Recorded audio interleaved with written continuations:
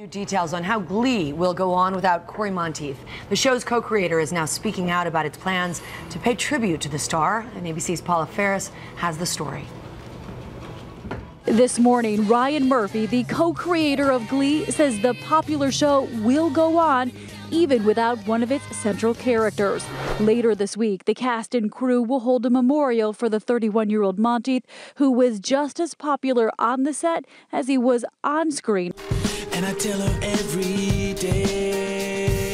In a series of emotional interviews, Murphy describes Monteith as an older son, one he tried to help but couldn't.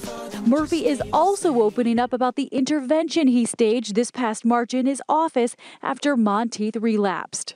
Monteith had actually suggested that he go to treatment after he finished filming his episodes, and Ryan Murphy said, "No, you need to do this now." In the interview, Murphy says, "His last words to me were, 'I want to get better.'" Murphy also revealing how the show's producers discussed all their options for Glee. Canceling the show outright, writing off the Lea Michele character if she didn't want him to go on with the show, possibly pushing back shooting until January. I just can't stop loving you. Instead, Fox now says Glee's 5th season premiere will only be pushed back by 1 week and will air on September 26th. And Murphy says ultimately the person who made the decision was Lea, Monteith's on-screen and real-life love. And in another interview saying, "I've never met any 26-year-old person stronger than Lea.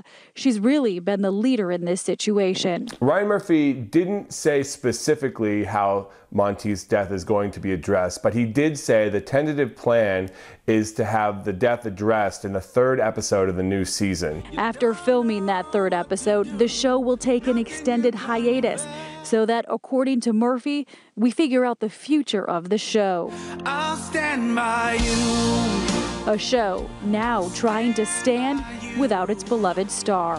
For Good Morning America, Paula Ferris, ABC News, New York. It is just heartbreaking, a sad time for the cast, but hopefully they can share in some good memories when they do get back together.